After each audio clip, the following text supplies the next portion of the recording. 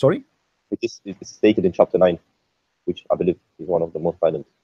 No, the whole Quran is violent. The whole Quran. But in chapter 5 it This says is actually the Quran does not contain much violence as Muhammad life stories.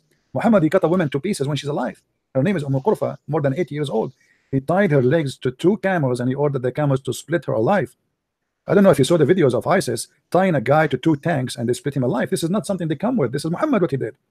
Muhammad is a very evil man. So it's not just about violence. You see, my friend, sometimes violence can be for a reason. So if somebody killed me and I'm defending myself, okay, that's, you know, I mean, this guy is not being bad, he's defending himself. But Muhammad is an evil man. He enjoyed torture. He put nails in the eyes of people. He cut the, you know, like, you know, you mentioned to me the fingertips, right? You remember? Okay. Do you know that the Quran says that you kill people and you cut their fingertips?